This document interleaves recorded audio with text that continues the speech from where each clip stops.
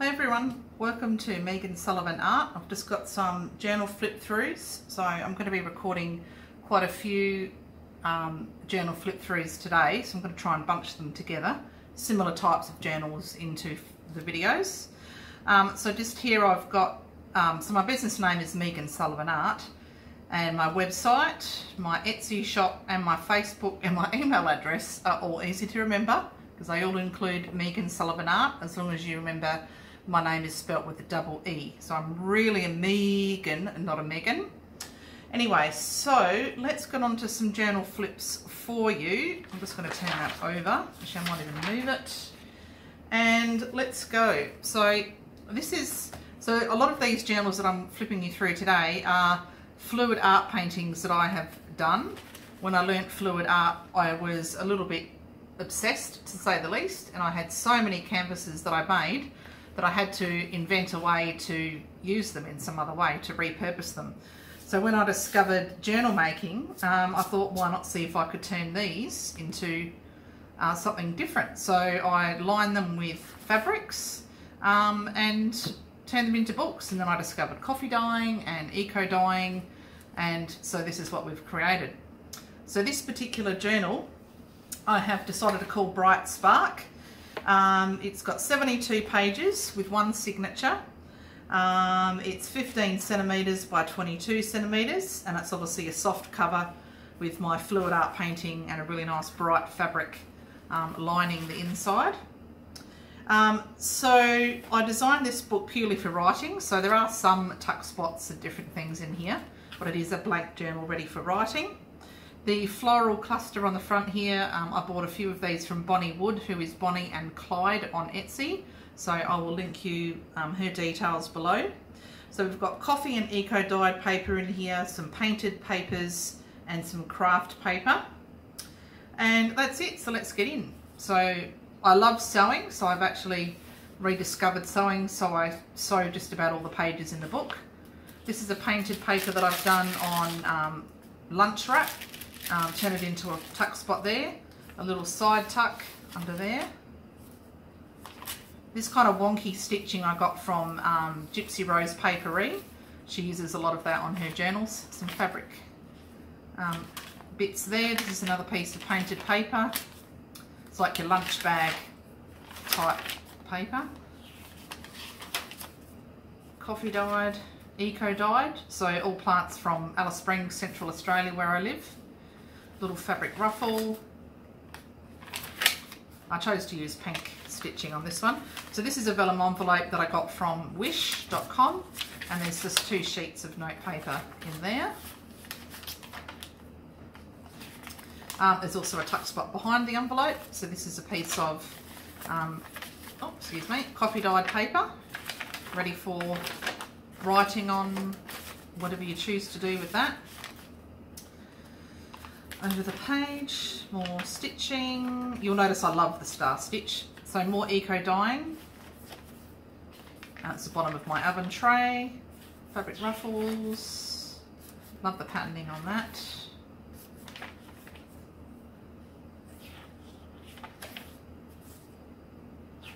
Always reminds me of a cardiac printout, that stitch.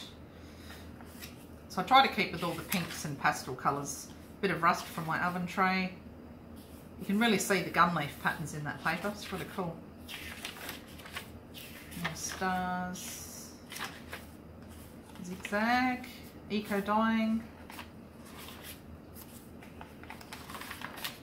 Other side of that painty paper. Fabric ruffle. This was just, I scrunched it all up when I dyed it, and I didn't iron my papers. I do now. So the other side of that pocket, and in here I've got my business card, a bit of ribbon, and that's the end of that one.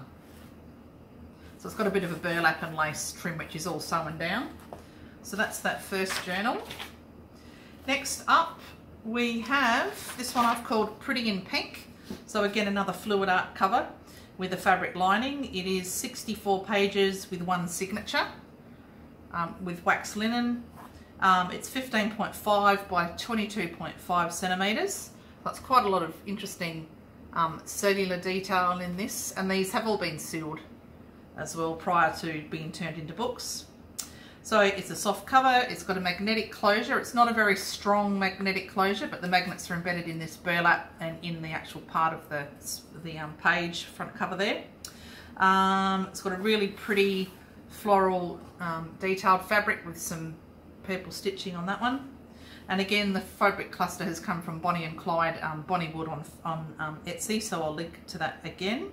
Another writing journal. It's got coffee and eco-dyed paper, craft paper, painted papers, another vellum envelope, and in here I've put scraps of eco-dyed and coffee-dyed paper that I thought you could use for embellishing or making tabs or whatever the owner wanted to do. Piece of eco-dyed paper with a fabric embellishment, and you can really see that leaf imprint there. So it'd be pretty cool to receive it with some plants from a different country. A bit of lace.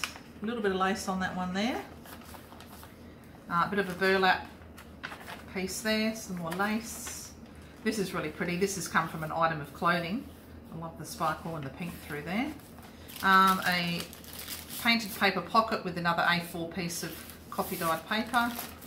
Now this is bottle brush, which is a plant native to Australia. It's come up really, really beautifully. A bit of ribbon down there. Love that fabric ruffle there. A piece of that painted paper, which is just a page.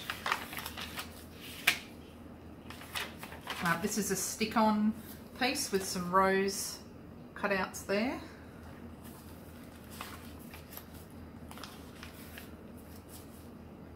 Crazy stitching. Thank you to Gypsy Rose for inventing or showing me that. This is the centre of the signature. You can see the lines of my cake drying racks on that, but it looks pretty cool. More fabric. I was lucky to get a whole heap of this fabric offcuts from a quilter here in Alice Springs who was leaving town, so I've got pretty much a lifetime supply of offcuts and scraps of hers, which I'm very lucky for. So some note paper in there and a little envelope with my business card.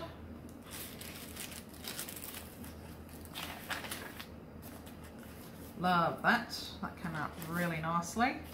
Again, the bottle brush.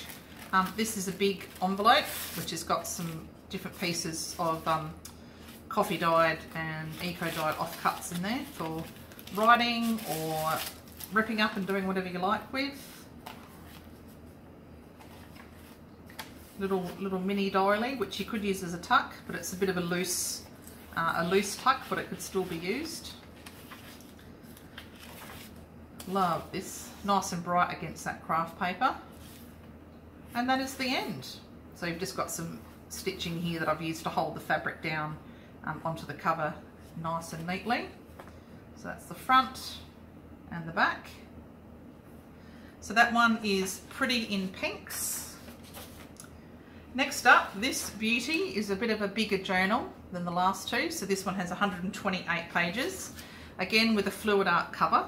So I've actually chosen to call this one Satellite, because it really does remind me, it just has that reminiscence of a satellite image basically, and it does remind me a lot of the Simpson Desert in Central Australia in flood, where you get all the flood waters in between the beautiful orange dunes.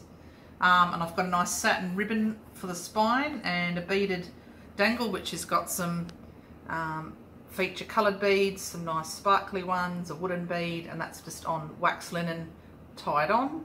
And we've got a feature brooch here which has also been sewn onto the front cover, which I bought second hand. It's just so pretty. I thought suited this really well. Again, it's got two signatures and it's a fabric lined fluid art painting. So going inside, this is a beautiful wildflowers of Central Australia fabric that I bought locally, and this is that bottle brush that I dyed with in the other journal. It might be some in this one too. So it's my eco dyed and colour dyed papers in this one. There's no embellishments or tuck spots on this one at all. So it's just purely an unembellished writing journal, and I think it'll be really gorgeous to use for writing. And being that there's a lot of blank pages, you could actually You could use it as a glue book, you could use it as a scrapbook, put your beautiful photos and things in here. So we'll just do a quick flip through of this one for you. So eco-dyed. So these pages were dyed on the coloured ones using some vellum, using food colour, whereas now I dye my papers with fabric dye. So this is a eco-dyed page there, more eco-dyeing. So these eco-dyed ones are actually on quite a thicker card, almost cardstock. And this is, the coloured ones are like a printer paper kind of thickness. Sturdy enough.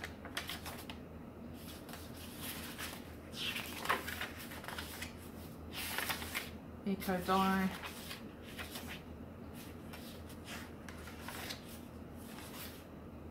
Nice. Beautiful how the leaves imprinted and some of the nuts I think they wear off the leaves. Just show you that one up close if I can. So gorgeous. Very happy. That was my first attempt at eco dyeing. And I like the different sizes of paper, the different feels, the different thicknesses. So I'm a bit clumsy. More bottle brush, which is what I showed you on the cover. So that's this plant here and those little nuts there. Just some gum leaves.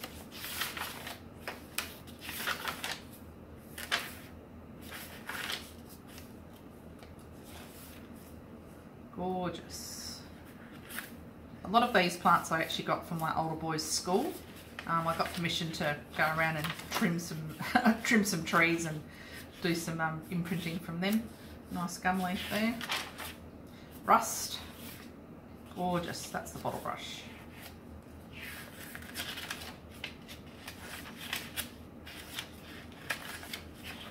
See, that was eco-dyed as well, so you can see the yellow through there. This was the Sturt Desert Pea, which is the black part of those plants. And that is that one. So there's no closure on that one, but it actually stays fairly flat.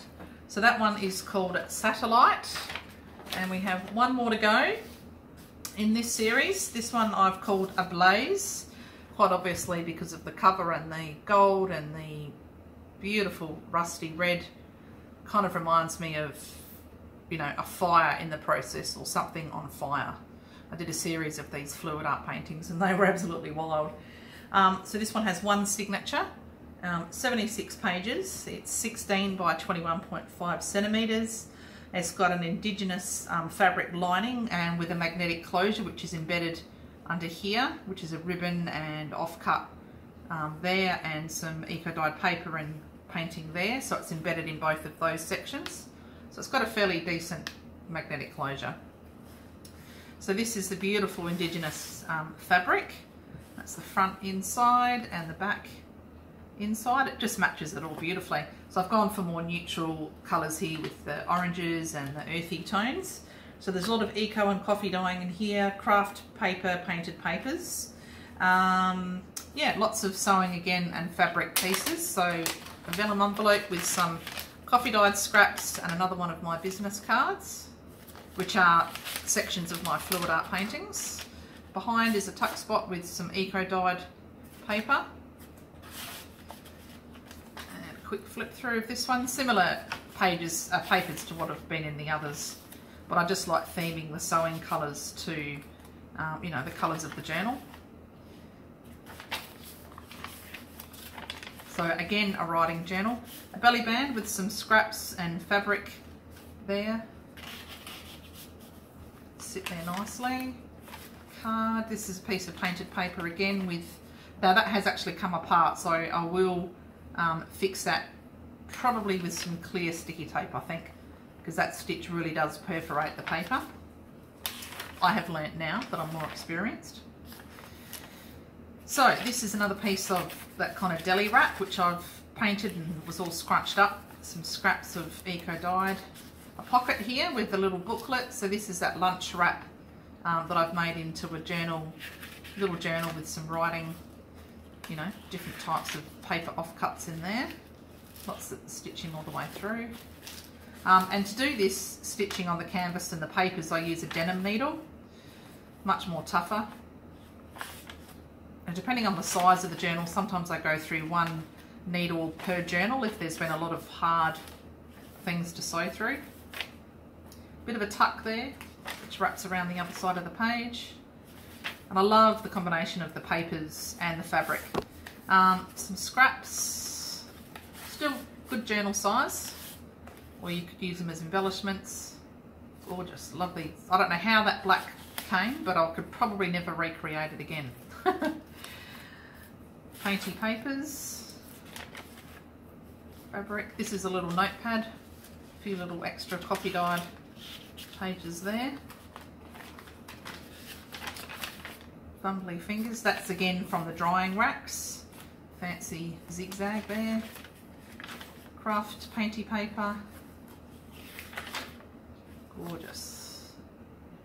Love the orange against those dark papers. A tuck here. Could be a tuck here, but it's just a lighter piece of paper. But you could still tuck into that spot. Eco-dyed, craft, and the end. So that journal is called Ablaze, and they will be up on Etsy in the next couple of days. So again, a close up on that one with the feature orange stitching. Just gorgeous. Okay, thank you. See you later. Don't forget, Megan Sullivan Art. Just getting my shop new to Etsy, getting things loaded up on there and on my YouTube channel. So, and I've got lots of all sorts of different things on YouTube, and I'm just Megan Sullivan Art on YouTube as well. So very easy to find and remember. Thanks guys, see you next time.